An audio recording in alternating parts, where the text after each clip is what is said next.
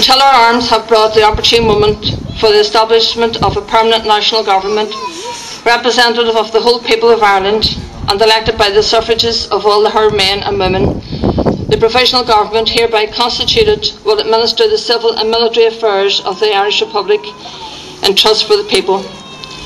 We place the cause of the Irish Republic under the protection of the Most High God, whose blessing we invoke upon our arms, and we pray that no one who serves that cause will dishonour it by cowardice, inhumanity or rapine. In this supreme hour, the Irish nation must, by its valour and discipline, and by the readiness of its children to sacrifice themselves for the common good, prove itself worthy of the august destiny to which it is called. Signed on behalf of the Provisional Government, Thomas J. Clark, Sean McNamara, Thomas MacDonagh, P.H. Pearce, Eamon Kent, James Conley and Joseph Plunkett. Yes. Go bhfuil fáilte mór romh agus tá mé hán brodóil agus halán sásta a seasamh an seo live aniu ar dónach na casca the swinamh ar a gomradatha a hui roing agus a canshhui an taiki. Is Kevin and Madge a hug ar lekra kroga or son Saoirse na tíre seo and Madge a Kyle shade. Cudgeon Shaw Lynn nuair a bíonn fibana ugging no nuair a bíonn wedge tréachta. Republican stayed focused and strong and united. We stuck with our Republican principles. We persevered, we strategized, we planned and we were active. And the People's Army, the Irish Republican Army, was an undefeated army when it took brave decisions to support the Sinn Féin peace strategy and to create the present opportunities for a new future. This society, the citizens of this island, especially in the north, would not be in this new place but for the dedication and determination and sacrifice of Republicans. So this campaign against us by the Irish News, the Sunday Times, the Tribune and others is not new.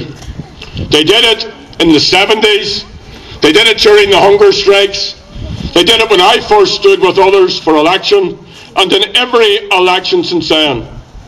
They did it during the battle of the funerals. They did it when I was involved in talks with John Hume, and they've done it constantly throughout the negotiations and the peace process. Are we going to let them defeat us at this juncture in our struggle? That's the question for us, because that's what it's about. It's about stopping our development. So our focus immediately after this Easter break is to ensure that we mobilise and win the biggest Republican vote in the Westminster elections next month.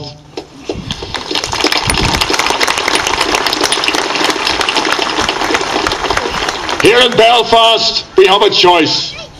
Do we want a Republican to represent North Belfast and West Belfast? Do we want to stand and fly the Republican flag in East and South Belfast and harness all of those Republican votes that are out there to be motivated and mobilised? This party has a tried, experienced and trusted leadership. In early March we demonstrated this by concluding an agreement at Hillsborough with the DUP. And we did this and have no doubts about how difficult those negotiations were. But we did this by facing up to the governments and the DUP and facing them down and making them live up to their responsibilities. Powers of policing and justice will be transferred next week.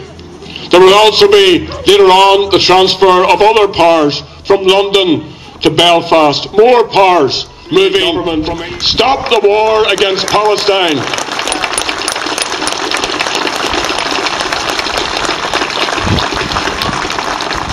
Build the peace in the Middle East. Shin and Job will ugging and Shaw and Erin. Alana Rai leis and Sheehan, agus Alana Rai leis and Foblocht.